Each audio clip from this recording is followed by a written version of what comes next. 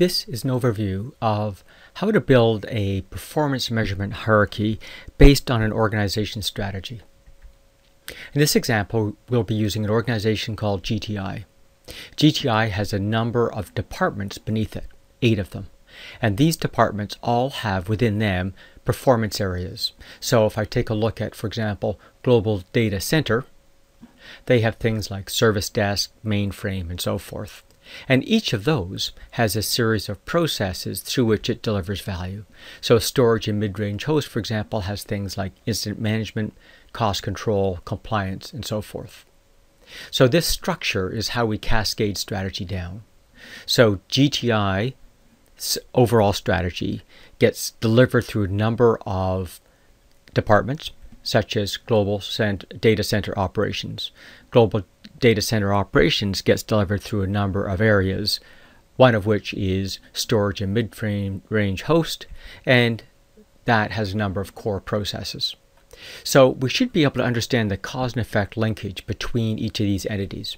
So if we take a look at storage and mid-range host, we should be able to list the organization's strategic objectives down the left and core processes across the top, and assess the impact that each process has in supporting each strategic objective. And obviously, if it has a higher impact on a higher weighted objective, that measurement area becomes more important. In this way, we can profile the specific measurement areas we have across the various processes, so that we can measure within the process our first tier, second tier, and third tier measures. We can also add up these scores by process to discover which processes in total are more strategically important based on the current strategy. Obviously, if our strategic priorities change, as they do over time, the important processes and measurement nodes will shift as well. Once we've identified each area's performance matrix, or what we call an ontology, we can do that for the other areas. Now, if I'm running Global Data Center Operations, I know what to look at in each of my team members to make sure that they're conforming to the overall performance. And if I own a process, I understand how my process contributes to overall strategy. What this means now is if we want to begin measuring the global data center, we can either start at the top and cascade down, or analyze these findings and build it back up. Regardless, we can do the same ontology at the data center level.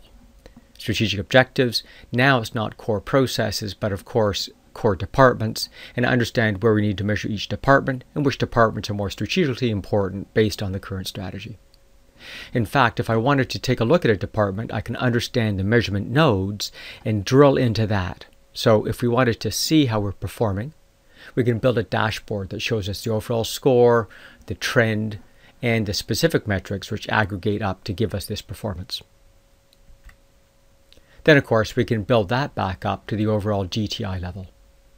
So how can we see GTI's performance? By looking at each of these departments and how it's performing strategically across each of those strategic objectives.